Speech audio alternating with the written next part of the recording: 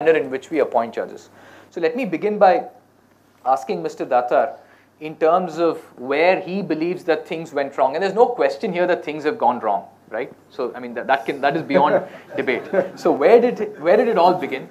And is the Constitution's text good enough? And if not, how can it be improved? Thank you. First of all, let me congratulate Argo on this excellent book and this perennial controversial topic. I don't hold a slightly different, I hold a very different view from it, and I'm not such an opponent of the collegium.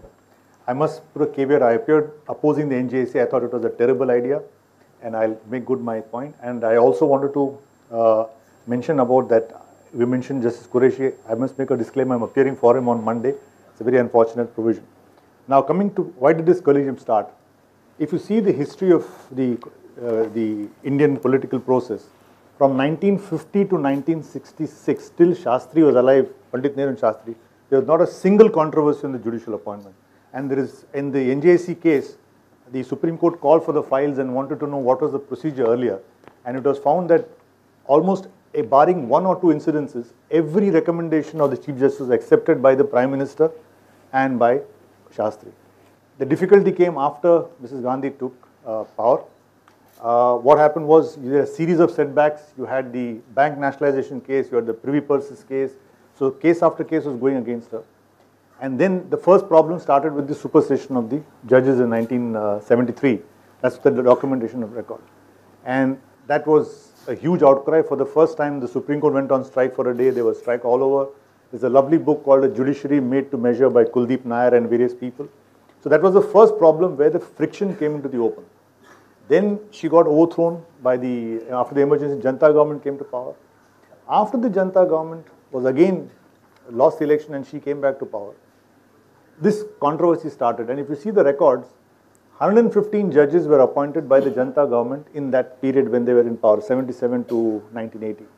The moment she came back to power with majority, she said that all the people, we can't expect, this is an open statement made by the Prime Minister saying that we can't expect justice from judges appointed by the Janata government and the Marxist government. So this was and then there was a kind of a proposal to either transfer them or those who were additional judges not to make them permanent.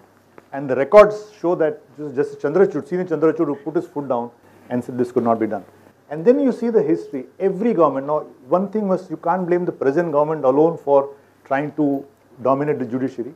I find when I did research for the NJC case, after 1973, every single government without exception has tried to have its own say in nominating or influencing the judiciary.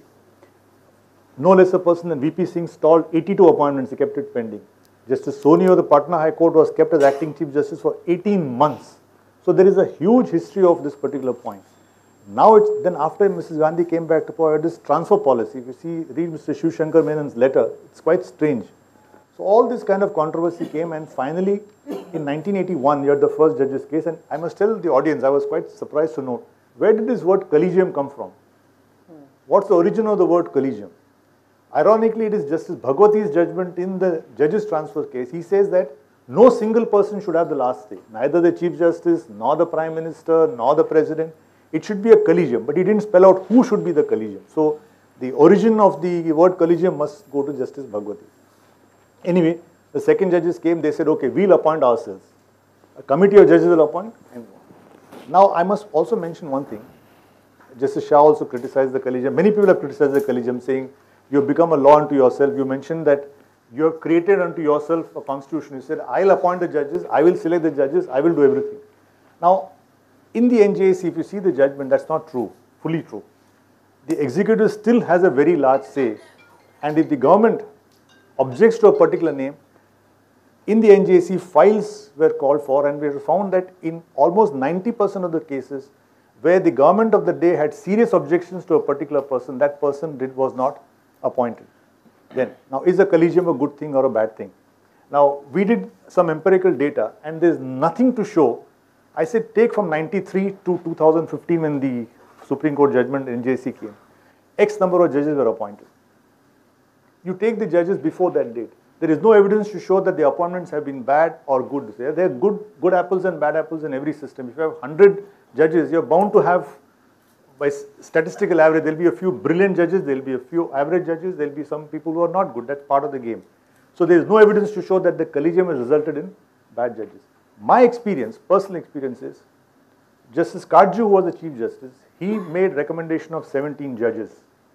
That was stymied and stalled by the coalition government for some reason or the other. Good people are appointed, it was not going through. Then through the Bar Association, we moved a writ petition. Mr. Venugopal appeared for us on that time. And it was Sabharwal who said, Justice Sabharwal said, please make the appointments within a particular period of time. That's how the 17 appointments came. Believe me, if the executive had its say, you would have had a completely different landscape of the Madras High Court. Justice Shah also was responsible for stopping bad appointments. He just put his foot down. So where ultimately the collegium is how far the person there are going to stand strong. Because as Argo says, it's going to be ambition versus ambition. You want to put your people in power. They don't want to put it. Ultimately, that's the whole thing. So now again, as far as the NJAC is the committee, we appeared in the NJAC. It was a very bad drafting of the constitution. They gave veto power to the to the members. It was even. Now, elementary law of meeting says you never have an even number of committee. You always have an odd number, or you give a casting vote. Nothing was provided. You have a veto power, which would have created chaos. You had one member who was supposed to be from a reserve constituency, one member belonging to the minority, one from the women. So all this kind of chaos was there. The act was a masterpiece of bad drafting. It would have led to complete chaos. And in fact, ironically, if you see the act said that the NJC will frame its own rules, and the rules will be placed before Parliament, and Parliament can amend it whenever it wants. So it's like a central excise notification for toothpaste. They can change it whenever it wants. So that's why the NJC was struck down. And to the credit of Mr. Nariman, till the last day, Argo was on the other side, but till the last day, we told them that you have a committee. We don't want the collegium. Let the collegium go. We don't want full executive. Have a committee of 5 or 7, of which the majority should be judges or retired judges. They must have a larger say because they know exactly what is going to happen in the judiciary. The judges know who are good, that Suhrith is a good lawyer, Argo is a good lawyer, so-and-so is not a good lawyer. They know the entire bar. They'll get a feedback. All we said was just do that and we'll withdraw the case. The government said nothing doing. We're not going to change a comma of our amendment, and that's why the law went. Even today, if the NJAC is introduced with majority members being from the judiciary, we can replace the collegium and have a new proper system where there is a committee consisting of judges, some from the executive and some from, say, the Speaker of the Lok Sabha or opposition leader. That's absolutely fine. And finally, on NJAC, is this the system followed? One proposition put forth was NJAC is put forth for throughout the world. That's wrong. We did an analysis in the NJAC. There are 213 countries in the United Nations. We made a survey of the judicial appointments in each of these countries. And there is no commonality that there's a committee appointed. In fact, it's extremely diverse. Some case the parliament appoints, some case the king appoints, some case the parliament appoints subject. So there are multiple appointments. So there's no commonality as far as NJAC is concerned. So the proposition we said was, let's tailor it to our requirement. We are a diverse country. We have multiple languages, etc. Let's have an NJAC where the judges are in majority with representation of the executive, representing legislature. This common body will be more than sufficient to solve the problem. It can still work. We can replace this collegium. We can remove this opacity and this cloud of secrecy and this thing. And just talking, if I just mention about this Qureshi's case, how it happens. There was example of Karju where the collegium was strong. Take, for example, Justice Qureshi, which is coming on Monday. He was appointed, he was going to be acting Chief Justice of Gujarat. To avoid him being acting Chief Justice, he is transferred as item 5, judge number 5 to Bombay, overnight, by the collegium. Then he is selected to be appointed as Chief Justice of Madhya Pradesh. On the 10th of May, 8 Chief Justices were appointed by the collegium. 7 went through except Qureshi. Then from a Madhya Pradesh High Court, which has 32 judges and a population of 8 crores in the state, he is then shifted to Tripura, which has 4 judges and 36 lakhs. Even that has not been appointed. So all we are asking the court on Monday is at least get that appointment done and be done with it. Yesterday, 9 Chief Justices have been appointed, or 7 have been appointed. Qureshi is the only man left out. So one thing we filed and it was not entertained. We said how to solve the problem. Now we can keep on complaining, what's the solution? One solution I feel is to have timelines. Once the recommendation is made by the High Court, within 4 weeks the government says yes or no. So after that, now for example, Qureshi's appointment has come. Within 4 weeks they must give the reason. as per the constitution, if the Supreme Court doesn't agree with the reason, then Supreme Court has the last say. Then within 8 weeks, the appointment must go through. There should be clear timelines for each and every stage, from the lawyer to the High Court to the Supreme Court, and so on. And the tragedy of Qureshi is, para 6 of the Memorandum of Procedure says that if you are appointing a person as the Chief Justice of High Court, you need not consult the central government. The consultation is with that state government where he is going. Suppose I am going to Andhra Pradesh, the notice has to go only to the state government of Andhra Pradesh. That chief minister must give his objection. Central government has no role to play. Mr. Nariman, who appeared along with us, he said that government is a distinguished communicator.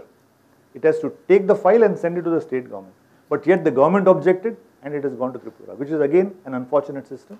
So if you have an NJAC, which I suggested, most of these problems will be completely solved. Thank you. It took a long time, but my apologies. If nothing else, the case surrounding Justice Qureshi has shown us that there is an absolute lack of transparency in the way in which this entire system works, because I mean, we all know that the government at the time appears to have some problem with elevating him as Chief Justice of one or the other high courts, but we don't seem to know exactly why.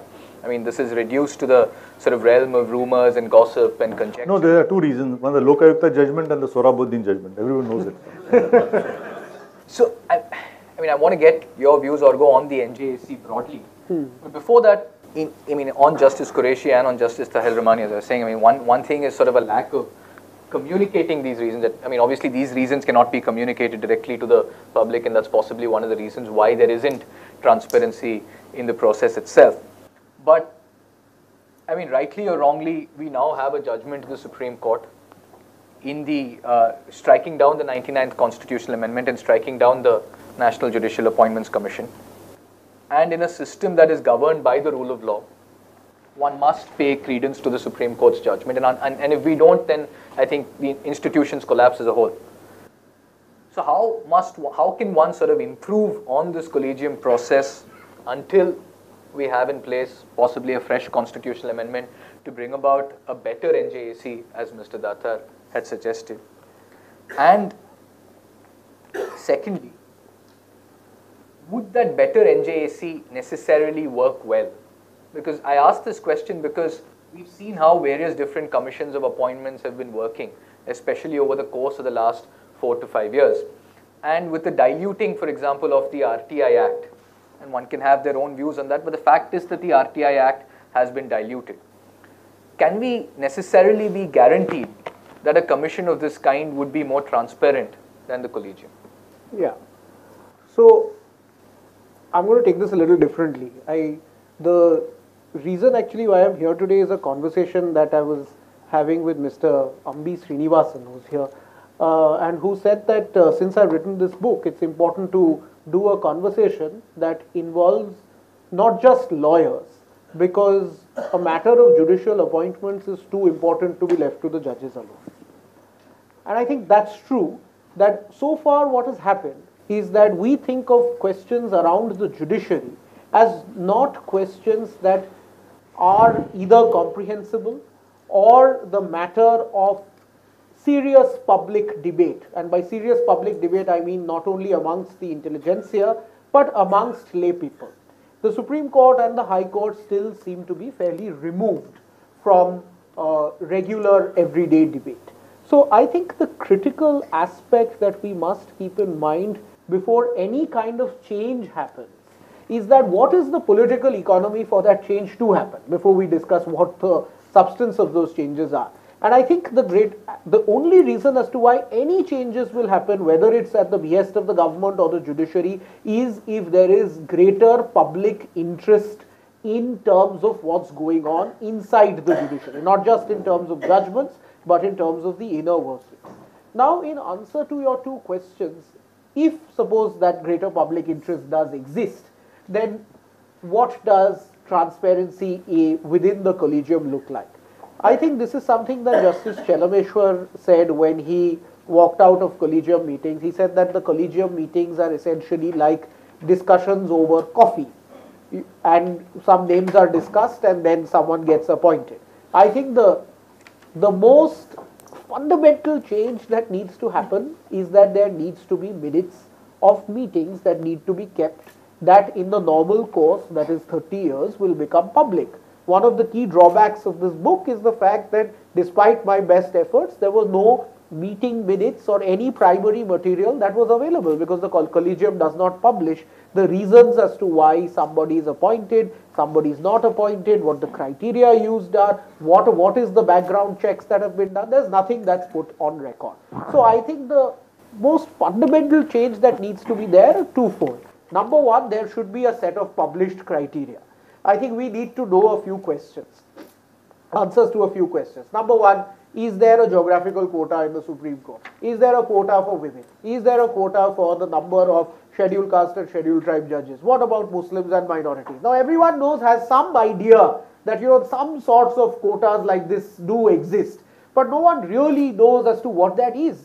Because you saw when Justice K.M. Joseph was getting appointed and there was a back and forth with the government said that Kerala already has one High Court judge in the Supreme Court. But who is to say that Kerala can't have two? Where is it said? If there was a criterion of that nature, sure. Then if every state has to have one High Court judge, then we can understand.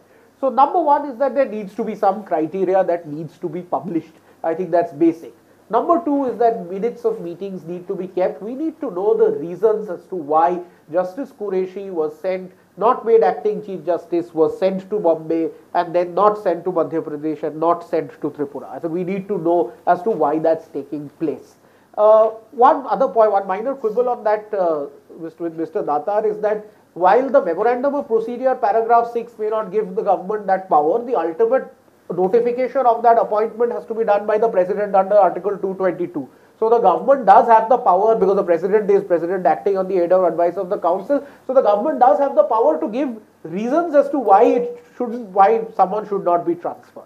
Regarding your second question in terms of whether the new NJAC will be better, I'm not a soothsayer, so I don't know. This is a hypothetical situation, but the reason I strongly believe that the NJAC would have been a better solution than the collegium system in its final dregs that we are seeing today is because we were trying out something new.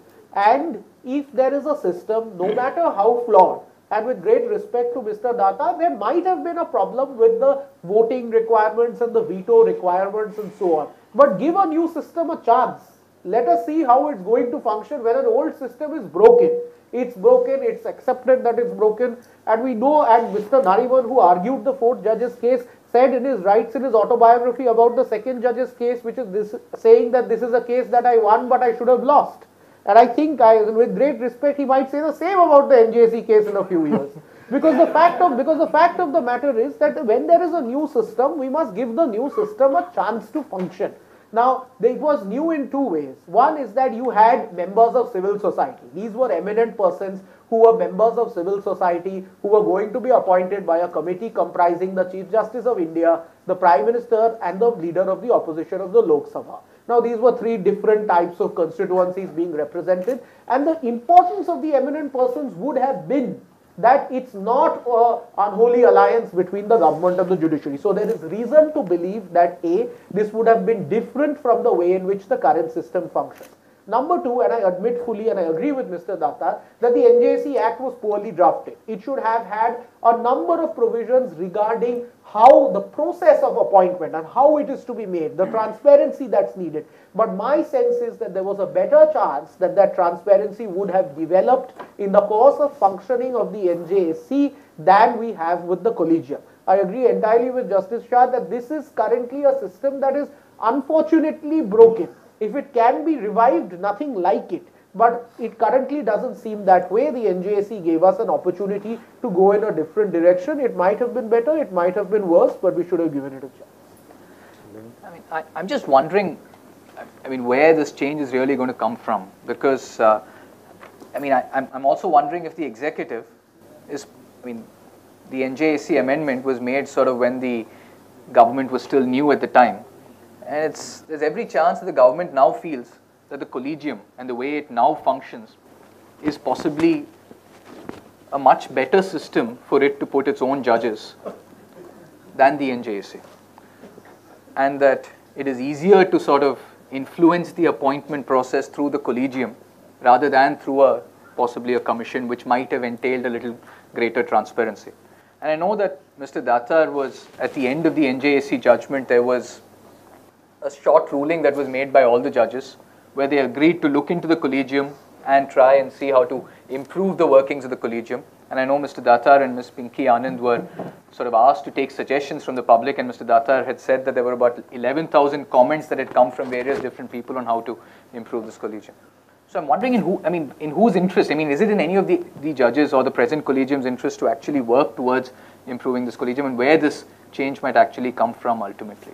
You see, what happened was towards the end of the arguments, it was proposed that there's a memorandum of procedure, and as far as the act was concerned, by the time it was very clear that the act would definitely fall, it would not survive, and then they appointed Mrs. Pinky Anand and me as two-member committee to get suggestions from the public, and I'm so glad that all of you are here. We were supposed to get suggestions up to, say, let's say 2nd of November.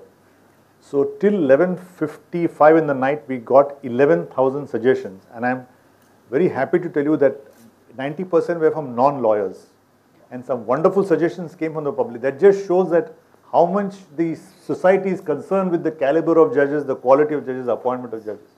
And then we categorized them into 5 different compartments, and this was put to the government to form a new memorandum of procedure, but our entire efforts were, I don't know what happened to our committee report, maybe just gathering dust somewhere in the ministry. But one suggestion was that, look, as far as the collegium is concerned, how do you select, say, Arghya and Suhrith as good people?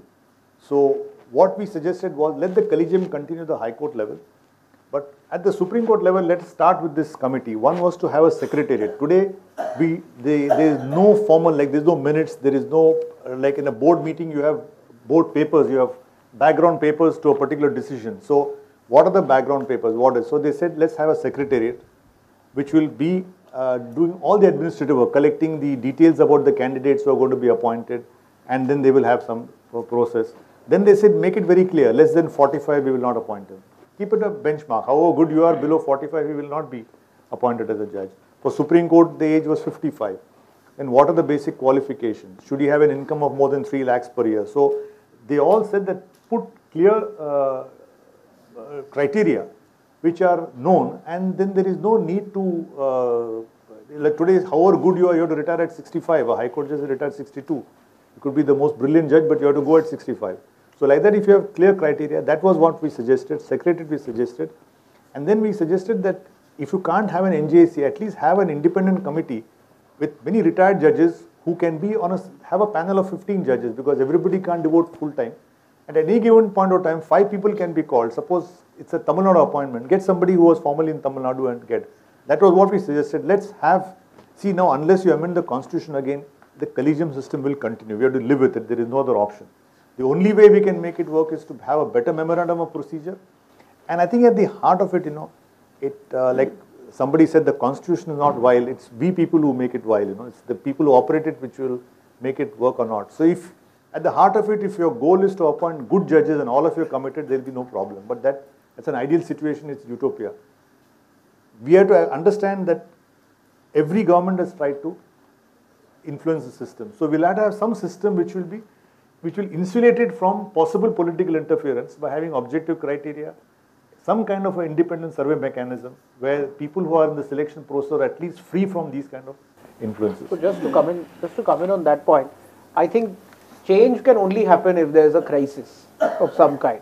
Because as you rightly said, I don't think it's in anybody's interest, certainly not the judiciaries or the governments now, to make any change to an existing system. Because I think it's working for both. And the fact of the matter is that I think a crisis will only happen if the number of Qureshis unfortunately multiply. I think it's only when we have these instances of egregious cases which frankly have no justification. I don't think there can be any justification for this. And it's only when these cases multiply that we may reach a tipping point, because currently I don't see any prospect of either reforms of to the collegium or certainly an NJAC 2. I frankly don't see it happening. I'm sorry to strike a dispiriting note. Yeah, just before you start, there'll be a microphone that's passed around to anyone who wants to ask a question, and I mean, this is something that we tend to repeat often, which is that if you can just keep your comments, I mean, down to questions as opposed to making comments. Right? My question is, President of India has got power to interfere like Croce's case. That is only my question. Yes, so actually the power of appointment or transfer belongs to the president in the constitution. President in the constitution means the executive. The way in which the executive function is interpreted is that the decision will be made by the Chief Justice of India and the collegium, and the executive will ordinarily say yes, unless there are reasons. Now, in cases like this, so certainly the executive does have a say in the appointment, but it should have some cogent reasons. Currently, it doesn't seem like there are cogent reasons in several cases. But one more point is that I don't always think that it's only certainly the executive and all governments have a vested interest in the judiciary. That's the nature of the system. But I think what's very dangerous today, where we are living, is the fact that the impediments to the independence of the judiciary are not only from outside the judiciary, they are also within. So, a quick question for Mr. Arvind Datar. You said that you had analyzed 213 countries on how they appointed their judges. Apart from India, how many other countries were there which had only judges appointing judges? That's the question for, and the younger people on the panel, you know, as users, we expect quick dispute resolution from the judicial ecosystem. Is there any other taxpayer-funded mechanism that is more efficient or inefficient than the judiciary? Both questions are to me, or? These are younger people, they'll outlast us. Yeah. No, as far as the only judges, the only instance we found was the UK, where though the Lord Chancellor is part of the government, but he's the head of the judiciary, and the judges appoint themselves. Then they, of course, went into a selection procedure where make an application which is criticized. But judges appointing judges was only in one Indian, it was the UK case. There was another one stray case from a small country which is virtually unknown, but otherwise there is no such system. So this was perhaps by means doctrine of necessity, where judges appoint themselves. But I want to repeat that the thing that judges appoint and they have the last say is not simply true. The executive does have a say, yes. And as far as the other question about which taxpayer institution is giving thing, less efficient. Well, I don't know. We got executive and legislature in India, so well, at least we don't go on strike and then not work like the parliament, etc. In fact, in the NJC, there was one question. I'm not sure the strike is the best example. No, in the NJC, there was one light-hearted moment where there was NJC amendment was passed unanimously, and the only dissenting vote was late Ram Jethmalani. So then the question arose: at what point of time is Parliament unanimous? And they found historically that Parliament is always unanimous when it comes to increasing their own allowances. Yeah, I mean, just to answer, I mean, I don't think this is necessarily a case of judges appointing themselves. I mean, we tend to say that, but there is a role even in the present system, as we've just seen. I mean, we've seen the executive, I think, playing more than a fair share of its, I mean, having more than its fair share in terms of how appointments are made. I think on that second point, as in we are unfortunately in a race to the bottom with in terms of how taxpayers' money can be used in suboptimal ways.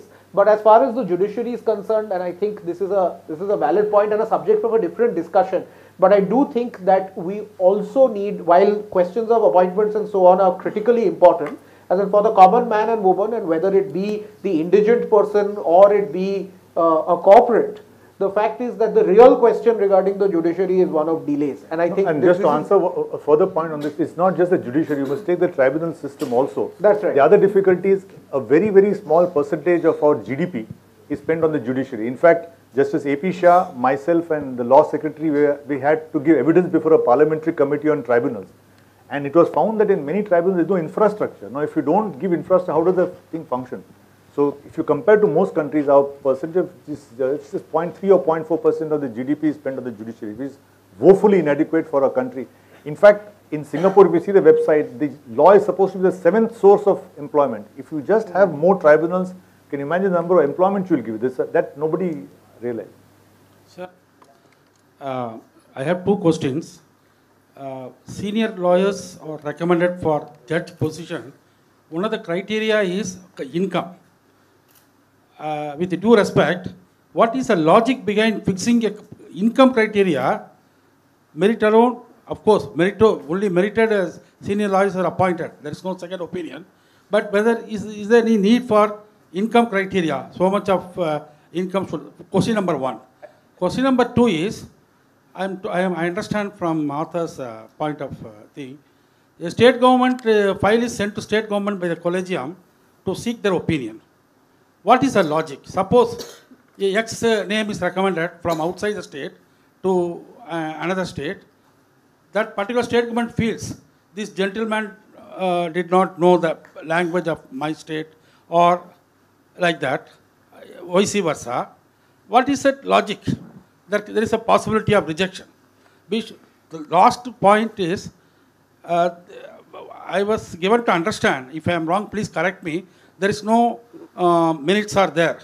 I feel that there are reasons as properly cited in the of late in the collegium resolutions.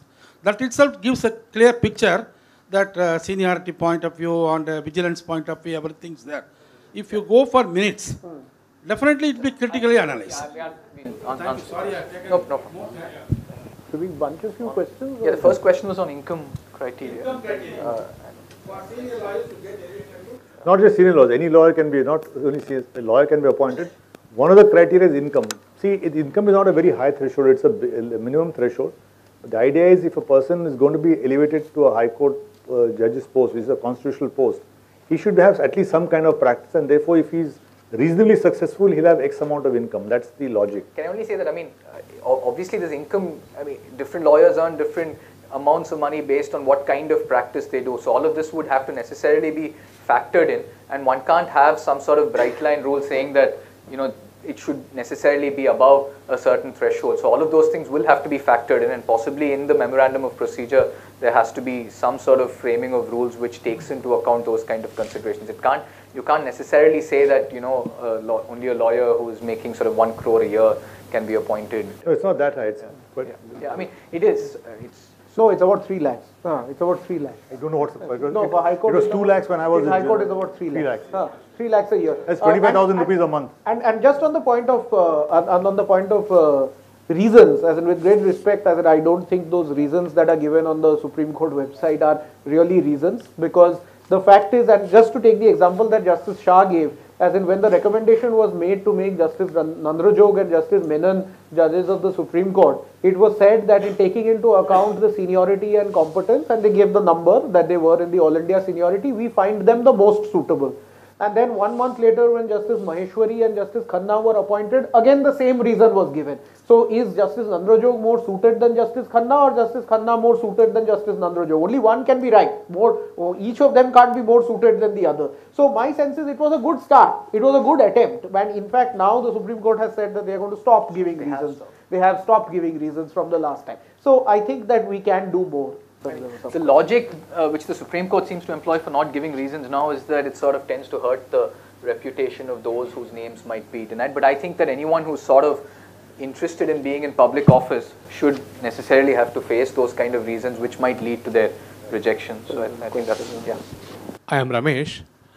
Well, we understand from the panel discussion that human intelligence has failed the Indian judicial systems in terms of the collegium on one side and the National Judicial Commission on the other side. So when that be the case, can we have a via media being worked out in the form of using artificial intelligence instead of human intelligence to see to it that the entire set of persons who have been recommended by the state government or by the central government and all are being beautifully, run through an algorithm and make the ticks happen by which there can be no major controversies erupting in future, at least from 2020 onwards. Yeah. So Mr.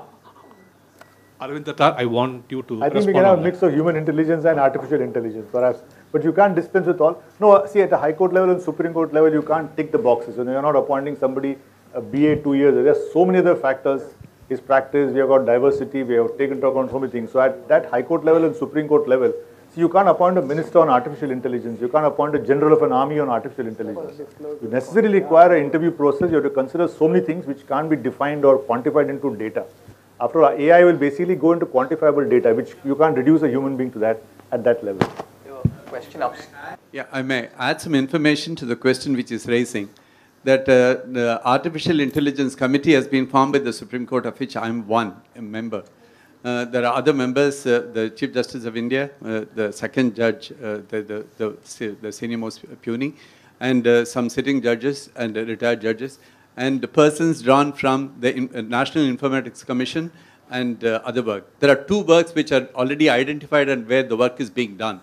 One is translation of all documents from the local language to English, because that takes a long time in the Supreme Court to get translated papers and then to be made available to be fit for hearing. That is one. Two, from a huge data, say 1,000 pages or 2,000 pages, when you ask a question as who was the personal witness, or is it corroborated elsewhere, you see a lawyer rummaging through the pages, running through the pages and finding a lot of time, taking it difficult. Now it's possible to immediately, if you make all the documents computer legible, it's possible to immediately raise any question, get any answer. They have run through a pilot, probably Arghya knows about that. In Jharkhand, they found how questions have to be done in criminal cases, and that has been done. I've been tasked with a particular work of identifying areas where, even if it is not artificial intelligence, we can put some system in place where automation will make it possible. I've said that the compensation, like land acquisition compensation, or motor accident compensation, or any accident compensation, they ought to be easily amenable for fixing compensation without having to put through a human intelligence. It should be possible gathering data, importance of collecting data, and when that data is available, what is the compensation? It should be, therefore, it should move into immediately to a judge to say, if everything is all right now, make it possible. So to speed up process, these are the areas where some work is already happening. Question upstairs. Of course, Rishikesh might be able to ask some of these questions at home. Mr. Datar's son, but nonetheless. Yes. No, I'll steer clear of that. Congratulations, Argo, on the book. Quick question. So surely you don't believe, Argo, that change for change's sake is a reason to change anything, right? So was your reason for supporting the NJSC in its previous form the fact that it solved some of the procedural challenges you spoke about? And the answer to that question is yes. Then why have an NJSC? Why not instead just implement the procedural changes with the current system of judicial appointment? Okay, fair enough. So very quickly to answer that, the reason as to why the NJSC was needed was because the collegium system, the way it was functioning, was broken. Okay, given the fact that the judges and the executive were not making decisions for the right reasons. So it was both a question of process as well as a question of authority. So what the NJSC brought in was the need for a third independent type of constituency, which is members of civil society, which would not have been possible within a collegium system, number one. And the second, which is actually an elephant in the room, but we won't discuss it, but if you want to know all about it, read my book. It's essentially because I believe that the collegium system, as in the way in which it was envisaged in the Constitution, in the second judge's case, I agree entirely with Mr. Sirvai that the collegium system and the judgment was a constitutional abomination. As in, it simply has no basis in the Constitution itself. It's a judgment which should not have been given in the first place. There were very noble intentions that were underlying it, and if the Parliament wanted, the Parliament can create a collegium system, no problem. But it was an act of judicial lawmaking that was unfortunately given and then ran its course. So I do think that change was needed because we had to root out an unconstitutional system, and B, it was an unconstitutional system that was not working very well. And so we needed a new system where we could incorporate these changes. Some of these changes could not have been done in the existing collegium because we could not have had newer voices which were brought on board. I still don't see your point of view, because what I'm hearing over and over again in different ways is the problem with the procedure, right? So your problem, I think we all panelists conceded in the course of discussion that there was a consultative process already underway. The judges would consult with different members of the other branches of government, and a decision would be taken. So the consultative process was happening in some form or shape. The procedure and therefore the outcome of the procedure was the problem. So why not make what was unconstitutional constitutional by focusing on the procedure without changing fundamentally who are the gatekeepers and what the gatekeepers are doing. More than the procedure, chapter 9 of the book. Congratulations. But don't buy it, I got a free copy. Congratulations, Dr. Sengupta. My question is to Mr. Datar. Thank you for striking a bipartisan note about this shocking situation that we seem to be faced with. From a historical perspective, to use Dr. Sengupta's word, egregious situation, between 1993 and 2015, could you enlighten us of certain other egregious situations that have been actually, there? why I find that from after 73 onwards, there are quite a few shocking instances which happened. So when I see today, I mean, it's not just of a total, it's not that this government is doing all that. It was being done earlier also. And that's why the collegium system came. But to answer to your question, as far as the collegium system is concerned, when we tabulated the number of people appointed through the collegium and otherwise, we could not find any empirical evidence to show that the collegium system had thrown up inferior judges or less caliber judges as compared to the earlier system. That was our finding. So my question is regarding who can be appointed as a Supreme Court judge. Under Article 124, it is not just the advocate or a judge. Even a distinguished jurist can be appointed as Supreme Court judge.